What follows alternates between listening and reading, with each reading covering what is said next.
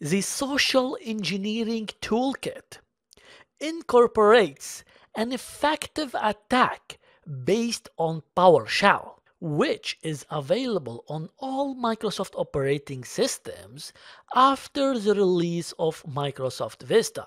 Because PowerShell shell code can be easily be injected into the target's physical memory, attacks using this vector do not trigger antivirus alarms.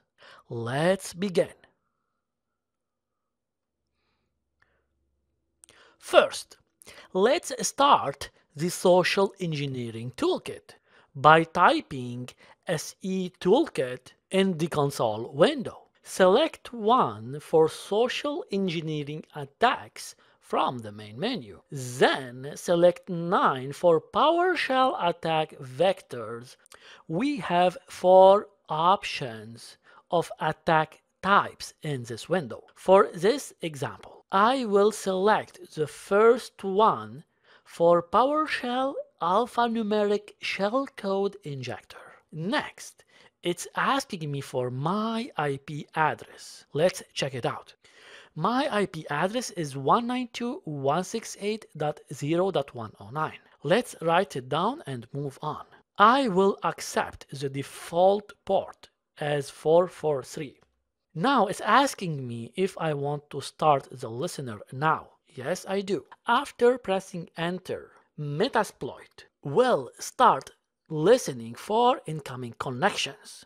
The PowerShell shell code that launches the attack is stored at this path. So let's copy it and check it out. The x86 PowerShell injection text file is the one that we should be looking for. The social engineering aspect of the attack occurs when the attacker convinces the intended victim to copy the contents of this file into the Windows command prompt. Let's switch to the victim's machine and emulate this attack. Imagine yourself, you are the victim, and the attacker convinced you to open this file. I know you're asking yourself, really?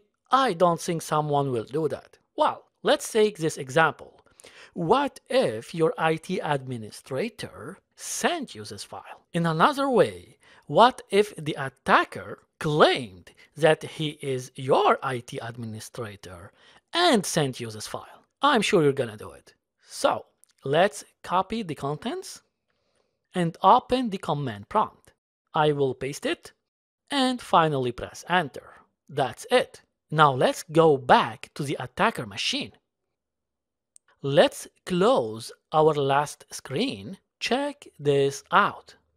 Meterpreter session 1 opened. Hooray! All you need to do at this moment is to start interacting with the Meterpreter shell by executing the sessions command followed by the number of the session. The -i argument is for interaction mode. Let's test the sysinfo command. Indeed, this is our victim's machine.